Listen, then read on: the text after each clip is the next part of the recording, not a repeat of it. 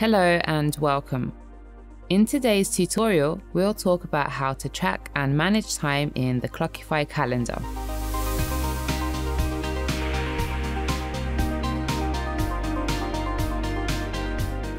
The calendar shows you how your day looks like, helps you find gaps and overlapping entries, and learn about your work patterns. All the time you track via time tracker or timesheet appears here as time blocks. You can navigate to other weeks here, and you can zoom in and out like this to better see a particular time slot. This blue line shows you your current time, and you can see the total tracked time for each day up here.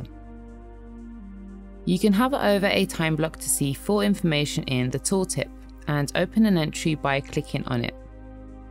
You can directly create a new time entry by clicking on the block and filling in the details like this, or you can click and drag and drop to create a time block for some specific start and end time.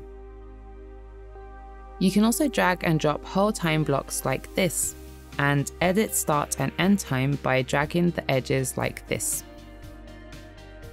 Another useful thing is duplicate.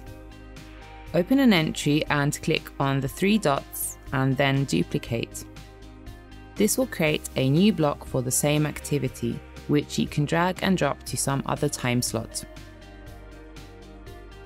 Admins and team managers can also see their team members' calendar by clicking here and selecting some user, plus directly edit their time if necessary. And finally, you can connect your Outlook and Google Calendar with Clockify here. Click Connect, allow access, and choose which calendars you wish to see in Clockify. Now all your calendar events appear next to the tracked time, so you can compare your planned versus tracked activity. You can also track time based on calendar events. Just hover over an event and either start a timer for it or copy it as a time entry like this.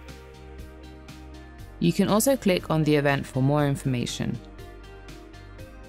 We hope you enjoyed this tutorial.